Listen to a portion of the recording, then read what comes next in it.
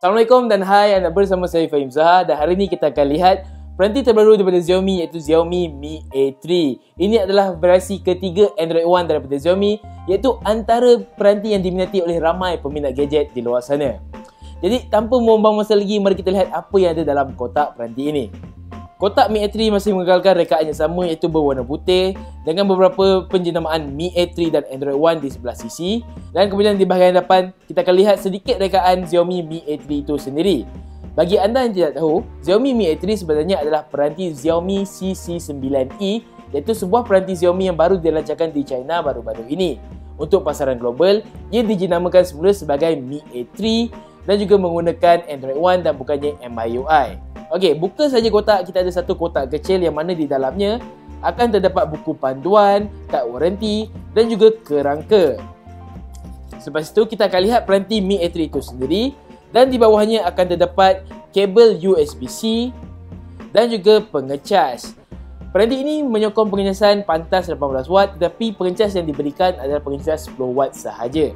Okey, mari kita lihat peranti itu pula. Xiaomi Mi A3 adalah peranti kelas pertengahan yang boleh dikatakan agak premium. Di bahagian belakang dibina daripada bahan berasaskan kaca, dan di bahagian hadapan pula mempunyai perlindungan kaca Gorilla Glass 5. Panel yang digunakan adalah dot drop display dan mempunyai satu takuk yang kecil. Walaupun dia adalah AMOLED, resolusi peranti ini adalah lebih rendah berbanding Mi A1 dan juga Mi A2, iaitu hanya HD+. Di bahagian belakang jika anda lihat terdapat 3 kamera dan 1 flash. 3 kamera ini adalah 48MP, 8MP dan juga 2MP. 48MP itu adalah lensa utama, 8MP tadi adalah lensa ultralebar dan 2MP adalah lensa kedalaman untuk mengambil gambar bokeh. Okey. Kemudian di bahagian bawah kita akan lihat kekisi audio dan juga USB-C. Di bahagian atas terdapat IR blaster. Earphone jack 3.5mm telah kembali pada siri Xiaomi Mi A. Mi A2 mereka telah buang dan Mi A3 telah kembali semula. Dan juga ada mikrofon. Pembesar suara peranti ini adalah mono. Ada satu sahaja pembesar suara di bahagian bawah. Dan bila kita lihat skrin ini, walaupun dia HD+, skrinnya agak cantik dan punya warna yang agak tajam. Cuma jika anda lihat dengan teliti, anda boleh nampak piksel-piksel pada peranti ini.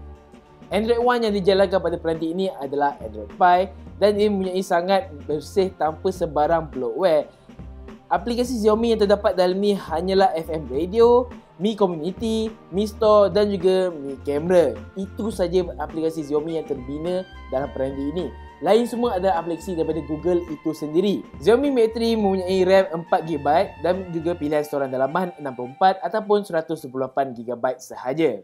Peranti ini mempunyai kapasiti bateri 4030mAh yang mana juga merupakan bateri terbesar untuk siri Android One daripada Xiaomi. Macam yang saya katakan tadi, Xiaomi Mi A3 ataupun peranti Android One daripada Xiaomi ini memfokuskan kepada peminat gadget sahaja. Kerana Android One ni boleh dikatakan agak bosan bagi mereka yang sudah biasa dengan MIUI yang banyak pilihan customization. Android One boleh dikatakan langsung tidak ada apa-apa customization, tetapannya juga adalah kosong. Perubahan yang anda boleh lakukan hanyalah pada tetapan launcher saja, yang juga tidak banyak perubahan yang anda boleh lakukan. Okey. Macam saya cakap tadi, walaupun skrin 720p, warna dia agak cantik. So adakah ia benar cantik? Kita akan lihat video HDR pada peranti ini. Jam, ini mungkin kerana panel AMOLED. Kemudian dengan lampu di dalam studio ini, kecerahan skrin peranti ini boleh dikatakan agak memuaskan. Tetapi apabila kita lihat dari beberapa sudut, ia juga agak okey. Saya akan cuba kamera selfie yang terlebih dahulu. Hasil gambarnya dilihat agak menarik. Mode portrait menggunakan kamera swafoto juga dilihat agak kemas jika dibandingkan dengan Xiaomi Mi A2 ataupun Mi A1. Hasilnya agak soft sedikit, mungkin ada beauty mode yang telah diaktifkan ataupun mode AI. Xiaomi Mi A3 sudah pun dilancarkan secara rasmi pada hari semalam dan ia akan dilancarkan di Malaysia secara rasmi pada 31 Julai 2019 ini.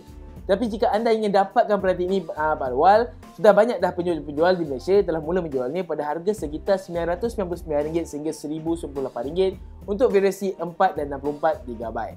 Jadi itu sahaja daripada saya Fahim. Sehingga jumpa lagi dalam video Amanz akan datang. Assalamualaikum.